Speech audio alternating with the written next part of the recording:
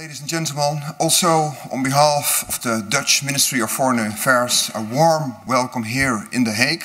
It's a great honor to have you all here. I'm the head of the Dutch Development Corporation, but, well, as you are in the Ministry of Foreign Affairs, we also have tried to bring in expertise on the other areas where we in the Ministry of Foreign Affairs are responsible of. First of all, of course, trade and investment. We have a Minister for Trade, Investment and Development. Second, we are also responsible for our EU policy, so we bring in that knowledge. And finally, we are also responsible, for instance, for the international security issues. And well, I think honestly, if you look to the topic of today, we have to acknowledge that if we don't address this, we also probably end up in risk in terms of security.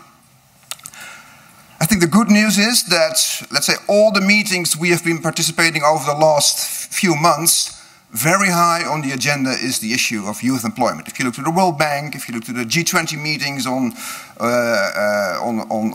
youth employment, the high-level dialogue for the G20 with Africa, the EU-Africa summit, which will take place in November. You look to the G7 leaders communique.